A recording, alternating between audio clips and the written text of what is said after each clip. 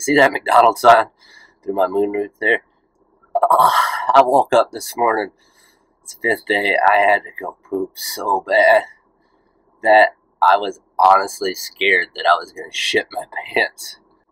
I literally thought I was going to shit my pants. And I'm driving down Lincoln Boulevard in Venice Beach from my parking spot by the IHOP, white-knuckled, just white-knuckled as can be.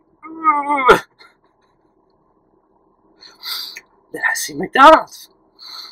Those famous golden arches were calling to me. They said, Dan, pull over. We're the American dream. And I said, I don't know about the American dream, McDonald's. Ray Kroc of whatever. But this morning, you're a crock of shit. Oh, thank God for McDonald's and their unkey-coded bathrooms.